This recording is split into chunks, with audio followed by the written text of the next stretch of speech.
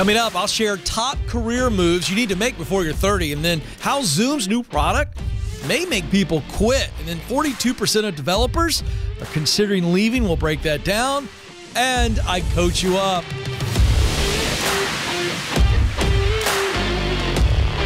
Coaching you to have the competitive edge to make more money and make more impact. This is the Ken Coleman Show. I'm Ken. So excited that you are joining us, those of you that are live and those that are watching later and listening later. All right, let's dive into this. I now have the advantage, sadly, Alex, of being the middle-aged guy. I turned 48 later this month, and I know some of you are aghast right now. I know what you're thinking. There's no way, Ken, that you're going to be 48. I know. I look at myself in the mirror every day and say the same thing. But I digress. Do you have to point out in today's world that you're joking? Or is sarcasm still detectable? I don't know. Anyway. But I am 48. Will be soon. And as I look back on my life in the decades of my 20s and my 30s, and good gracious, my 40s,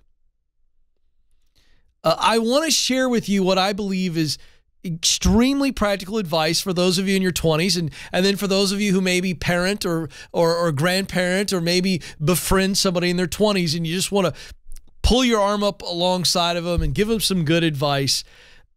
This is really fun for me because as I look back on my life, I was always an intentional kid. I just always was, always ambitious. And so I wish that I had this advice when I was in my 20s. So here we go. Let's break it down. These are 5 moves to make in your career before you turn 30. Number 1, learn how to be a good follower.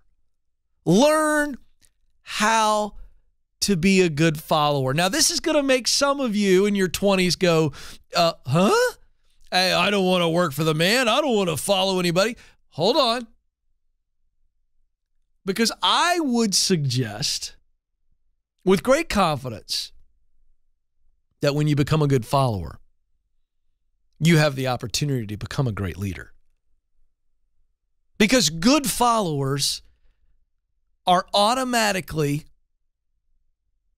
potential to be good leaders. Because it is the good follower who understands what it's like to deal with authority in a healthy way, that they can then translate that in their leadership one day. They know what poor leadership looks like, and yet they still know how to deal with poor leadership.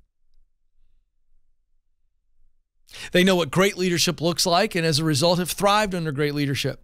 The idea that I must follow somebody at some point in my life, and maybe for a large portion of my life, and even when you work for yourself, you still follow the rules of the land, the rules of your state. So this idea of having a spirit of humility and a spirit of teachability to say, you know what, I'm going to learn how to be a good follower, a good team member, a good worker. Learn to be a good follower because it allows you the opportunity to be a great leader. Number 2 move, become a connector. I have shared many times on this show, I'll share it again, that one of the most important books I ever got was a graduation gift from my father. I was graduating high school, and he bought me the book by Harvey Mackay, who is a legendary envelope CEO of an envelope company, but then became a great speaker and a best-selling author. And Harvey's shtick, if you will, his content and the source of the book, Dig Your Well Before You're Thirsty, was how to connect. His big takeaway was you need to have people that you could call at 3 in the morning and ask for $5,000. Not because you're going to do it, but the idea is when life throws its junk at you, its storms, its detours, its potholes, you need people in your life. If you're going to grow a great company, you're going to be a multi-millionaire selling envelopes, for heaven's sakes, you got to understand the art of connecting. Dig your well before you're thirsty. This is the number 2 move. Become a connector for you and for others. Let me explain that back part. Not just a connector for you. Everybody who's listening and watching right now understands what I'm saying when I say become a connector for opportunities for you. Yes. But also in your 20s, learn the art of connecting to other people for them. You are essentially the bridge between one person and another. And if you become a connector, not just for you, but for others, woo, it's going to come back to you. The great Zig Ziglar used to talk about this. The law of reciprocity. If you spend your time helping others get what they want, you'll get what you want. That's the idea. Number 3, always be learning. Oh my goodness. If you can get this in your 20s, your 30s and 40s and 50s are going to be multiplying decades. What do I mean here? Become a lifelong learner. Develop habits for always learning. Always be learning. That's the third move. Always be learning. Learners become leaders. There's a pattern here. If you become a good follower, one day you'll potentially be a great leader. And if you are always learning, you will not be able to hold yourself back from opportunities to lead. 4th, discover your sweet spot. I use this analogy because most people get it. A baseball bat, a tennis racket, a golf club. There is a spot on each of those sporting instruments that have been engineered to when it strikes the ball in that spot, maximum performance. Speed, distance, you get the drill. Accuracy. And so we've developed a very simple 3-part strategy for finding your sweet spot. You discover what you do best. That's your talent. You discover work that really lights you up. You look forward to it and you love it when you do it. And then you discover what motivates you. We call that mission. Talent plus passion plus mission equals purpose. You are doing work that you were created to do. You are on purpose. And there's no lid to your potential. That's what I mean by discovering your sweet spot. By the way, if you're new to the program, you can get the Get Clear Career Assessment at kencoleman.com. It's a 20-minute assessment that will spit out your purpose statement and show you what your sweet spot is. And number 5, get a mentor. Get a mentor in your 20s. Get the idea of being around people that are older than you. If you're in your 20s, that mentor could be in their 30s. That mentor could be in their 40s, 50s, 60s, 70s, and beyond. The idea here is early on in life, discover the superpower of the sage. The older man or woman in your life that can give you not just knowledge, but wisdom. They can help you in times of confusion. They can help you in times of great opportunity. Which way do I go? Having a mentor is vital. I'm very clear on this. I believe in this. I have mentors still in my life. That sage in your life, in multiple areas of your life, is a superpower. Let's quickly review the 5 moves you need to make before you turn 30. You make these moves professionally, it is setting you up for tremendous, tremendous propulsion in your 30s and 40s. Number 1, learn how to be a good follower. Number 2, be a good connector. Always be learning. Number 3, number 4, discover your sweet spot. And number 5, get a mentor. Oh, if you do this before you're 30, you're going to be so clear and so confident, and you're going to change your world, your section of the world. This is the Ken Coleman Show.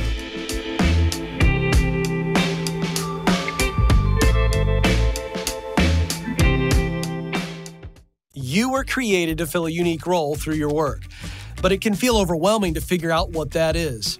That's why I created the Get Clear Career Assessment. In just 15 minutes, you'll get customized results that clarify what you do best, the work you love to do, and the results that motivate you. All this helps you discover what you were born to do. And you'll get a list of professional possibilities to help you in your job search. To get started, go to kencoleman.com/assessment.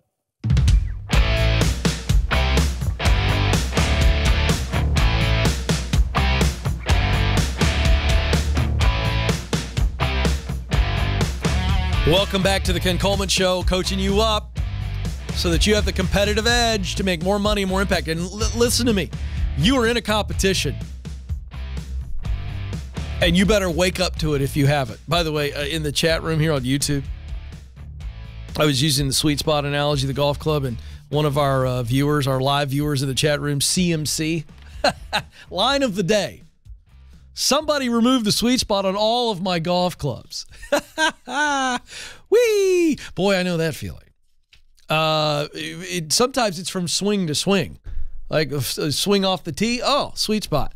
Swing in the fairway, like you've never picked up a golf club in your life. That's the game. That's the nature of it. Love the comment, CMC. Thanks for tuning in. By the way, if you're watching live, give us a thumbs up. That helps us in the rankings. Let's go. All you got to do, I saw one click as I said it. A little thumbs up button right there below me in the video. Just click it. Everybody watch it. No excuses. Let's go. And then those of you in the chat room who have done it, guilt everybody else into doing it. That way I don't have to. All right. So I talk about ZipRecruiter every day. I'm thrilled with our partnership with it because I want to promote resources that help you. And ZipRecruiter is a free resource. I'm not even suggesting or asking you to buy anything. That's why I love ZipRecruiter. We got an email the other day from one of our listeners, Gabriella. She said, I took Ken's advice. I went to ZipRecruiter last month. I received a call from one of their recruiters within days. I had 2 interviews with well-known companies, and I got the job I wanted. A job that I never thought I could land. This is from her email. It's what I enjoy doing. And the cherry on top, my starting salary is 45% more than my current salary, and I get a generous benefits package. If you want to win like Gabriella did, you need to be engaging with ZipRecruiter. As I said, it is free to you. It doesn't cost you a nickel. Go to ZipRecruiter.com/Ken, ZipRecruiter.com/Ken, and don't rely on just them either. Okay? But you should be engaging with them because they are going to get things moving for you. Still a hot job market. Move today. ZipRecruiter.com/Ken. All right, it's time. We got a couple stories to get to in the news.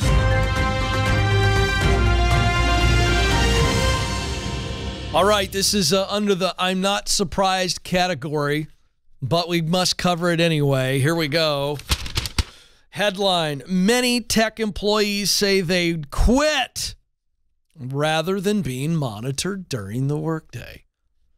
You're telling me that adults don't want to be monitored like toddlers in the crib?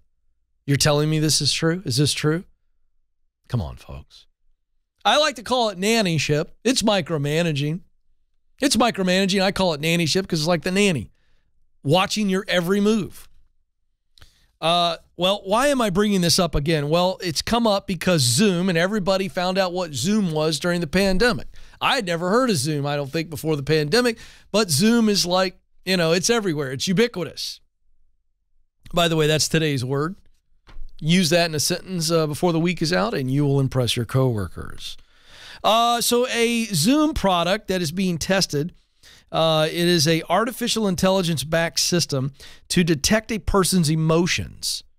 So it comes through their computer monitor, and it tells you what their emotions are, tells leaders what. So Alex is sad. Well, first of all, we don't know Alex. Is Alex sad? I don't trust artificial intelligence. Is he sad or did he have a burrito for lunch? Because it could be what looks like sadness might be indigestion. That's all I'm saying. So first of all, I don't trust artificial intelligence. Secondly, this is a little bit invasive. You know, and leaders, you need to be in touch with Alex anyway to know that Alex is not actually sad. Alex is hurting because something's going on with his mom's health or whatever the situation is. So you shouldn't be relying on artificial intelligence software to determine if Alex's right eyebrow went up a little too high while typing an email. You all laugh in the control room, but that's how absurd this is. So the Zoom's got a product that basically does this. And so it's now raised the ire of human rights and privacy experts. A coalition of more than 20 civil rights and digital privacy groups wrote a letter calling this new potential product from Zoom invasive technology and a violation of privacy and human rights. This joins already existing monitoring techniques and tools that companies are using, like keystroke tracking. Well, it's a good thing Ramsey Solutions doesn't monitor my keystrokes because I try to avoid typing like the plague. I type like a fourth grader, for anybody that wants to know. Yeah. Well, Joe, I use more than 2 fingers, but it's not much more. The ability for employers to remotely access your computers and take screenshots or even audio or video. Now, listen, I have a company computer here. And so, I can't upload anything or software on it at all without one of our tech guys as an administrator. And they could jump into the computer if they needed to, if something was going wrong. And I got no problem with that. I mean, it's their computer, so let's I don't think that's invasive. It's the company computer. They need to be able to get in or whatever. That's fine. But the monitoring through the computer, well, that gets to be too much. And so I wrote this phrase down, Alex, because I thought, well, we need something for leaders here. Because there's leaders that are listening and watching this program. And you ought to be, by the way, because I'm dealing with people who are unhappy or disengaged. They want to leave you or they want to join you. But micromanaging leaders does not increase productivity. It decreases loyalty. Let me say it again because that is a bomb. The reason that leaders micromanage is because you're afraid. And you think micromanaging is going to make things work better. Increased efficiency, increased productivity. I got news for you.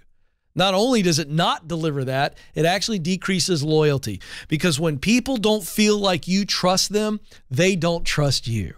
Woo! We could shut the show down after that and mail that out to every leader in America. How much are you micromanaging? Because what you think is increasing productivity is decreasing loyalty.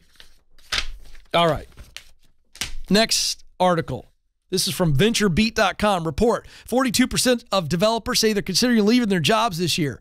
Now, this is significant, not surprising. When you have almost half of the developers in America, which, by the way, developers make the world go round. This is already going to feed their oversized egos, but it's true. I mean, in the digital technology-laced world we live in, developers, well, they make everything work. They know it. Not only do they know it, they know they can do it from anywhere. So DigitalOcean did some research that yielded this information, and it is a part of a lot of companies more and more daily are saying, look, you got to return to the office. Well, that's pissing off developers because, they know they can work anywhere. And they're going, we've kept this thing going. We've grown it. We've done all these things. I'm coming at it from a developer's point of view right now. And they're going, I literally can do my job from anywhere. And by the way, they're right. And let's also acknowledge, and you developers, you will acknowledge this, most of you are not interested in a lot of people interaction. Not only are you not interested in it, you're not very good at it. And that's okay. So I think leaders got to weigh this. But you got 42% of developers going, look, if you make me come back to the office, I'll quit my job. Now, here's what happens. You start seeing this, musical chairs, and you got a lot of developers uniting, and there's some blog or some website they're all on. This could be a real leadership issue, and I think it's significant. Why are developers saying they'll quit? Obviously, compensation. 27% have already started a new job in the past year, and they went for more money. There's demand for developers. They wanted remote and flexible work environments, and they wanted better benefits. So developers can demand it, and they're getting it. It's very interesting. I think it's a big leadership discussion. Who should be in? Who shouldn't have to come in? It's fascinating. All right, don't move, because we move into the coaching session of the Ken Coleman Show right after this.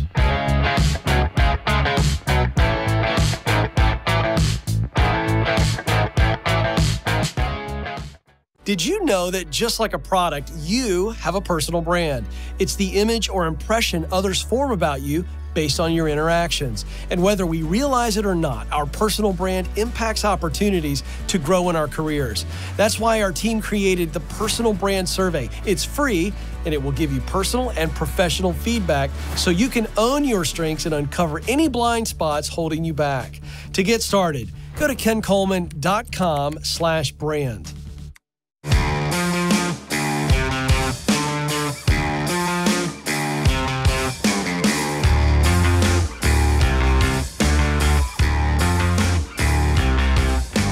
Welcome back to the Ken Coleman Show. I want to get to a comment here from Duke, one of our live YouTube viewers, as I think he's right, and so I want to give Duke a shout-out. His comment, why are more young people not getting into the trades? I'm a plumber making $100,000 a year in year 3. I generate $750,000 a year for my company, and someday when I'm licensed on my own, that could go into my pocket. You better believe it, Duke. And this is the whole point of why I believe trades in our homes, in our schools, need to be talked about with a certain reverence that they've never been talked about. It's a shame that politicians and bureaucrats have turned blue-collar trade work into a less-than option.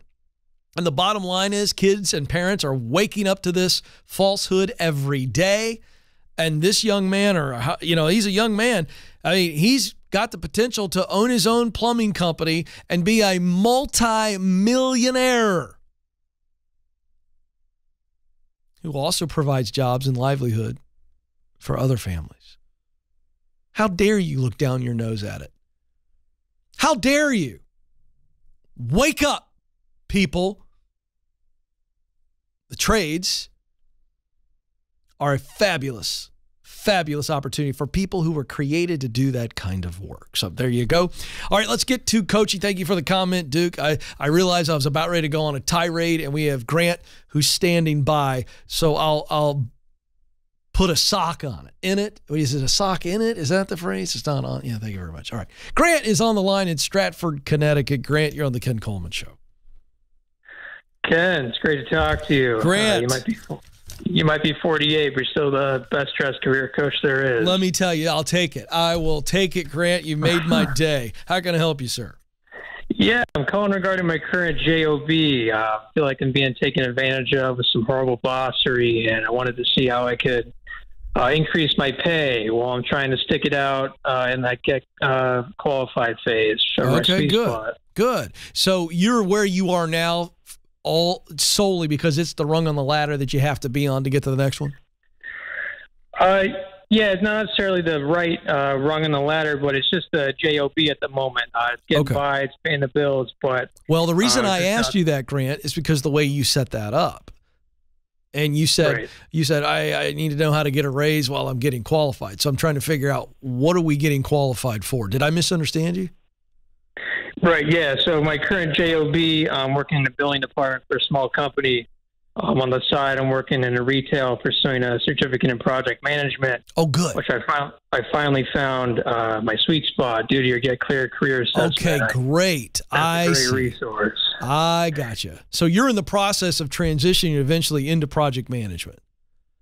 Correct. Yes, it's just getting qualified at the moment. Okay, great. And so what is your day job? What kind of work is it? I work in a billing department for a medical equipment company, and dealing with horrible bossery. Yeah, what's going on with the horrible bossery? I love this, by the way. Somebody who's adopted the phrase horrible bossery, which is just a leader who has no idea how to lead. What's going on? What specifically are you dealing with? Right. So I've been at the company for about 10 months. Due to the horrible bossery, there's been pretty high turnover. They've been trying to cut costs. Since I've been there, they tasked me with managing a department that deals with personal emergency response equipment that a previous employee was in charge of. And then about a month ago, they asked me to take on a compliance role, which they usually have another full-time employee take care of that. And then on top of that, a person in the billing department left, and my manager came to me and said, we're going to have you learn his workload as well. And not once through those three moves was there mention of a pay increase at all. Yeah, I'm willing to do the work. Yeah, it's a great JOB at the moment. I feel like it'd be a great transition to project management, learning all these aspects. But okay, so you've yet to have the conversation. You've yet to sit down with the leader and go, "Hey, can we talk about a pay bump? You've asked me to do this, this, and this, and I've said yes.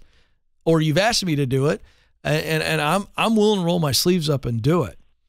But what's that look like financially? Have you had that conversation?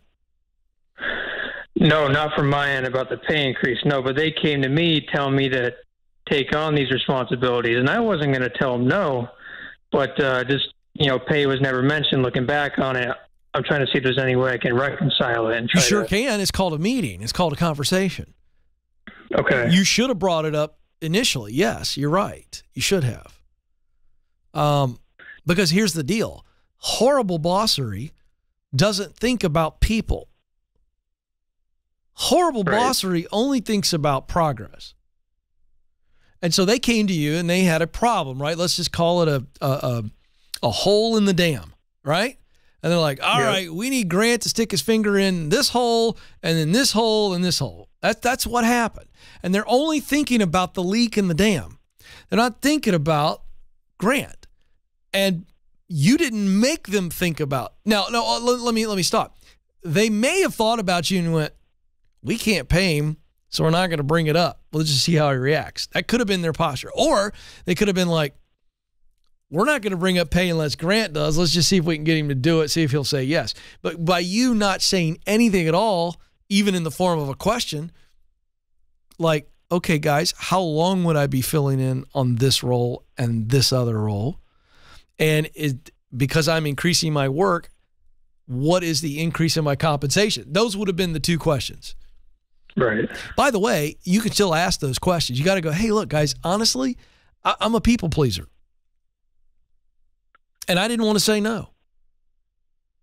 I like the job. I want to be here. And so I said yes, but it's affecting me because I've increased my workload and I haven't increased my income. And I want to be valuable and I want to move up here, but is there, what can we do here?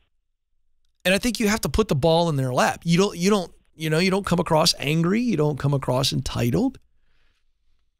You're just concerned and you're communicating effectively and make them respond to you.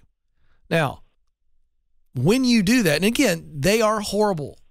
They should have brought it up, but they didn't. But now you got to bring it up, and now we really know what we're dealing with. Because let me just ask you this, put you on the spot. What happens when you bring this up to them and they literally say nothing back to you other than just, we can't do it right now. Sorry, man. What does that mean for you? Let's get real. Yeah, that's a red flag for sure. Well, it's not just a red flag. What does it mean for you? How long are you going to stay there? Hopefully as less time I can. That's my point. Yeah. I knew the answer to that. I wanted you to say it. You have to confront this because you're not going to continue to do this extra work and not get paid extra. You know it and I know it. So let's rip the Band-Aid off. Because here's the deal, Grant. You're in a very hot market, job market, and you need to be in a place where you feel valued and you have an opportunity to move up. I mean, because, if you come back and go, you know what, Ken, I can do it for 6 more months, but only 6 more months, so I'll do it if they don't say what I want them to say because I'm moving into project management. I can transition out of this role and use this on my resume, then I'd be fine with that. But again, that's all because it's an exit strategy. Right. So is that what you needed to hear? Anything else? Absolutely. No, that's a great point you brought up. I feel like I didn't want to say no at the time. I feel like I'd be, not capable enough, but looking back on it, I see how. And you've done it. To be a people pleaser. Yep. You've filled the gaps, haven't you? I have. Yeah. They know it, and you know it. You've got leverage, my man. So the key to this whole discussion is humility. Tell them the truth. I said yes because I wanted to be a good team player, and I now realize that, it's just a natural tension that anybody has when you take on more responsibility. You don't get pay. If it's short term and there's no other options, that's called being a good person and a good teammate. I think I'm both of those. But there's no end in sight. I didn't ask enough questions. I need to ask these questions. We need to communicate on this so that I can be the best impossible employee. This is real. And you're going to find out real quick if they're decent people. This is the Ken Coleman Show.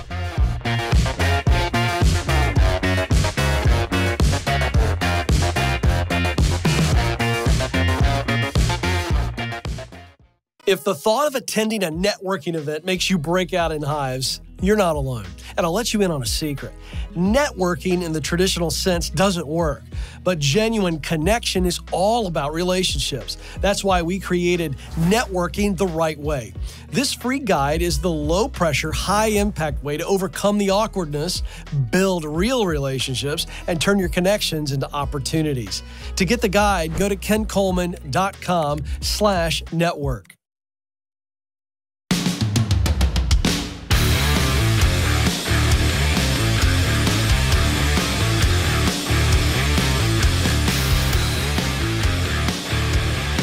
Welcome back to the Ken Coleman Show, where we coach you to have the competitive edge to make more money and make more impact. And you know what that's going to mean for you? You're going to enjoy going in on Mondays because you're going to be crushing it. And when it's time to go home on Fridays, it's not, oh, I just barely made it. It's, hey, this is a good week. I went hard. It's like a good workout. I had a good workout. Now I need to rest and recuperate. And that's the idea. It's very achievable. Because I want you to get to the end of your journey and look back and say, you know what, I filled the role that I was created to fill in my professional life and in my personal life. And I can reminisce. It was a good run. I made an impact. It was a good run. I'm reminiscing, not regretting. 844-747-2577 is the phone number. 844-747-2577. We have a fun little treat at the end of the show today. That's all I'll say. Little vacation photos and videos. So there you go. That'll be fun. Melinda's up in Germantown, Maryland. Melinda, you're on the Ken Coleman Show. Hey, Ken. Thanks for taking my call. You bet. Yeah. I'm in the job market because I'm really looking for a work-life balance, what you just mentioned about having time to kind of rest and recharge. I don't have that where I currently am. And I'm wondering, what's the best way to really communicate that in an interview without, sounding like, for lack of a better word, lazy? Yeah. or feeling like you're going to stack up well against other candidates. Yeah, I think for you have to ask questions that are indirect, that are going to get you the answers that you're looking for. So we don't mention things like work-life balance. I wouldn't mention it because it's become code for different things. As you mentioned, someone can take it the wrong way, someone could take it the right way. But let me just also say this: there's no such thing as work-life balance. In fact, we weren't put on this planet to wake up one day and go, you know what, I've achieved work-life balance. No, no. We were put on this earth to contribute relationally and to contribute professionally. So what do you want your work life to be? Well, you listen to the show, you watch the show. You want to spend the majority of your day using your talent, what you do best, to do work you love, passion, to produce results that motivate you every day. That's mission. So that's what you want out of work from a high level. Professionally, personally, you want to have some home life, right? You want to be able to spend time with the people you love. So the questions you ask in the interview are not like, what's work-life balance? Or you don't even go that direction. You just go, hey, what's a typical day and look like? And what's a typical week look like? What's the culture here around, expectations on nights and weekends, on communication? These are real questions that seem very thoughtful. They don't seem lazy. Okay. Mm-hmm. And I think you also have been burned on this.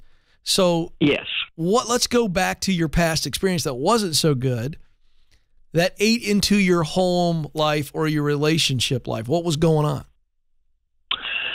Well, I think right now my current company, like a lot, are struggling with staffing and churn.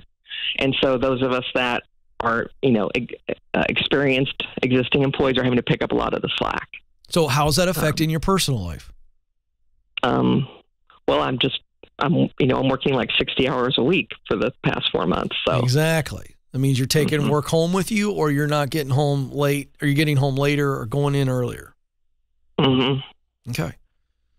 So for you, you're asking questions like, what's the staffing situation like here? What's the workflow look like? You're getting this manager, you're asking indirect questions that are directly related to you going, is everybody catching plates falling off the wall? Or, right. Or is this an organization that is staffed properly? and run properly.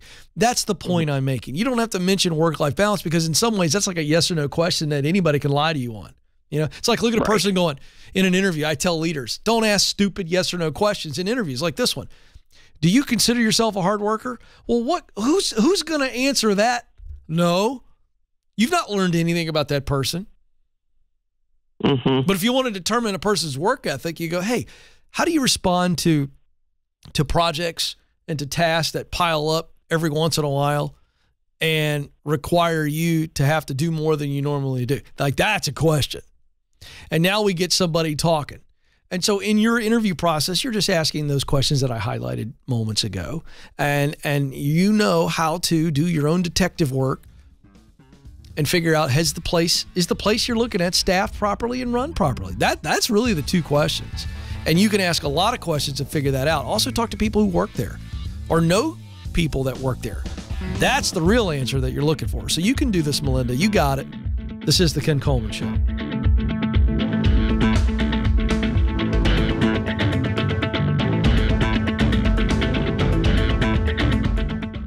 So you just landed the new job. Congratulations. You've made it past the interviews and now it's time to onboard with excellence.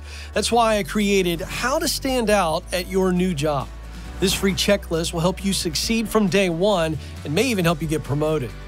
These practical steps set you up to add value, help your team win, exceed your leaders' expectations, and ultimately set you up for a successful transition. To get started, just go to kencoleman.com/new.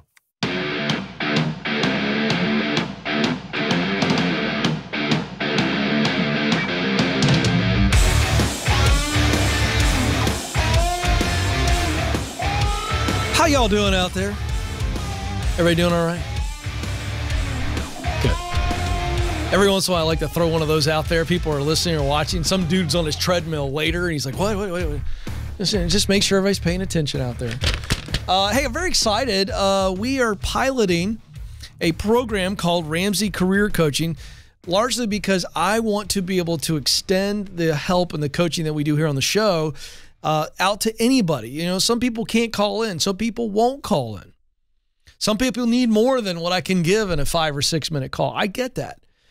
And as we have done for many decades now, we have Ramsey financial coaches who help people in their finances. And so I've assembled a team of world-class career and life coaches, executive coaches. They do it all. They're very experienced. These men and women share the values of Ramsey Solutions, myself, the show. And we have opened this up, and a lot of people kicking the tires. It's not for everybody. A little bit more commitment, but it's investing in you. But boy, does it pay off. And so we've limited the space to 30 participants. They're going. We still have people kicking tires and looking, but we're over halfway there. And so this is a pilot program, and very excited about this. So if you're interested in getting a coach to walk alongside of you for 3, 6 months, 9 months, 12 months, it always pays off. Everybody needs a coach. Go to kencoleman.com/coaching, kencoleman.com/coaching. And a little fun way to end the show today. You don't want to miss it. Nathan and the team we've compiled some vacation videos of me swimming with the dolphins. You won't want to miss this. It's entertaining. I don't know if it's anything more than that. But it is fun, and we'll show you that at the end of the show today. But let's get to Rachel, who joins us in Cleveland, Ohio. Rachel, you're on the Ken Coleman Show. Hi, Ken. Thanks for taking my call. You bet, Rachel. What's up? I run into a situation. I have worked in higher education for almost 40 years. Wow. Doing what? Yeah. I am a data analyst. Okay, great. And anyway, some new leadership came in, and some changes are happening. Okay. And one of the things that's happening is reorganization. I do not agree with the new leadership in what they are planning. And so emotionally, I'm like, I'm done. Yeah. So anyway, the problem is I'm in my early 60s. And I don't think I could find another career given I'm in my early 60s. Whoa, stop. So I feel like I'm going to be stuck. Stop. Why? What evidence do you have? I mean evidence, not your opinion, not your fears. What evidence do you have that someone with your experience And as a data analyst, which, by the way, is about as relevant as a job in today's world as anything that's out there, what evidence do you have that you won't be able to get a job because you're in your early 60s? I guess I don't have any solid evidence. I guess one of the things I was afraid of was that when I do a resume and it says I have my bachelor's degree and I had it in 1982, Nobody cares. To figure out. Nobody cares. Nobody cares where you got your bachelor's degree or when you got it. Okay. Now, if someone is just scanning your resume and they see that you graduated in 1982 and they see somebody else graduated in 1992 or 2002, I'm not saying that ageism doesn't exist. It does. But what I am saying is that nobody really cares about that.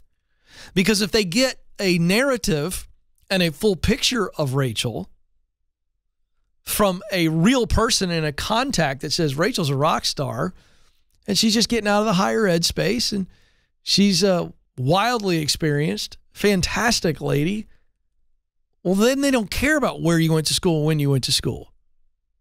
Okay, because I guess I just thought that they would see a person my age that might not stay with them very long because I'm so close to retirement. Okay. I guess that's what I was thinking. But here's my point. Someone could think that. Okay. But not someone who is in dire need of a data analyst in today's marketplace. They can't get people. They can't hire fast enough. Am I right? That's correct. Rachel, so you got to go and find companies in the Cleveland, Ohio area or wherever else you want to go in the United States. You're not limited to that unless you choose to be. But if you want to stay in Cleveland, you go, okay, well, look at all the data analyst positions or something that is similar enough that all of my data analyst experience and all of my skill set makes me a natural fit for this. And they're looking for people. And then you go, all right, I'm going to start reaching out to people that I know that know somebody over there in that organization. Because okay, yes, you're in your early 60s, but I want you to reframe this because the reality is you have a lot of experience, 40 years of experience, 40 years of skill, and oh, by the way, 40 years of relationships. Right. Rachel, I don't want you submitting resumes blindly. I want you getting people to submit your resume for you. Work relationships and connections to where somebody goes, are you kidding me? Rachel's ready to go today. I can get somebody who's a veteran in the locker room, who's a great culture person, high character person. I just think you have to reframe what you have going for you. You got to find the person who'd rather have the 60-year-old data analyst instead of the 20-year-old because they're out there too. Okay. You got this? Yes, I was just going, since I've been in the field for so long, I just thought, I just remember years ago, it was just like, we had to put the, so but I'm planning on, sending my resume through ZipRecruiter. And I didn't say it was going to be easy, and I didn't say it was going to be automatic. Right. Exactly. But I'm saying it is very possible, but you can't rely on the 30-year-old strategy. The 30-year-olds just submit resumes all day and hope somebody calls them. That's not going to work. But I don't recommend that for anybody. So you got this. Hang on the line, Rachel. I want to give you a copy of my #1 best-selling book, The Proximity Principle. Let's also give her a Paycheck to Purpose, which is the full guide. But she can give that to someone else if she'd like. But you got to use the Proximity Principle. It works every time. In fact, I just met before the show today a young gal who joined our team in April, and she listened to the show, Alex. And she up and moved to Tennessee because she had a brother close by and worked the relationships through him and got the job here. She saw me in the hallway. She said, I got to tell you, the Proximity Principle works. I go, I know. So glad you're here. All right, so a little bit of fun here. This is largely a nod to our YouTube audience, because this is video. We got a picture too. So this is for our YouTube folks that watch, and largely our YouTube crazies that they stalk me on Instagram, and I'm okay with it. So we were in Cabo San Lucas last week with the whole fam. And what's the first video we're going to show here? Lifelong dream as a kid, I wanted to swim with dolphins. And so my wife and I found a great dolphin experience excursion. And so we did all the things with the family. And then at the end, my wife goes, hey, I got a surprise for you, babe. you get to swim with Kalia the dolphin. And this is a quick clip. Let's watch this. She's upside down there, and I'm grabbing onto her fins, and she's swimming upside down, and I'm basically on her like she's a raft. So there that is. And there's the dancing video. So this was fun. She just propped up in the water there, and this is the first thing I did with her. And so the guy goes, grab her fins, and now we're going to dance. And he gave her commands. Do we not have audio for that? We didn't. Okay. The audio is hilarious because my wife is cackling in the background as I swim with the dolphin. And then we got a quick pic here. This is who's this? Is this the whole fam? Oh, this is me getting a kiss from Kalea. Outside of Josie, my daughter, my wife Stacy, and my mom, it's the only female that gets to give me a smooch. But Stacy was okay with it. She was right there in the pool. But sweet. And I got to tell y'all, I share this because it had nothing to do with professional dream, but as a kid, I had dreamed about swimming with a dolphin. And when I did, Alex, I got a little choky. I'm not boo-hooing in the pool, but I mean, it was really special. It was very powerful. And I thought it was great fun. And the next book title is, you got that? Is that up on the screen? From Paycheck to Porpoise. That's very good. Very creative, guys. There it is. Yeah, it was great fun. Can't wait to do it again. Next time I want to somehow hold on to the thing, or try to, when it jumps out of the pool. I think that would be great fun for all involved. All right, I got to get out of here, but before I do, remember this: you matter. You have what it takes. Press on.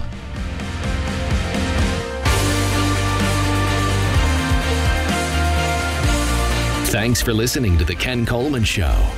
For more, you can find the show on demand wherever you listen to podcasts and watch the show on YouTube. You can also find Ken across all social media by following @Ken Coleman.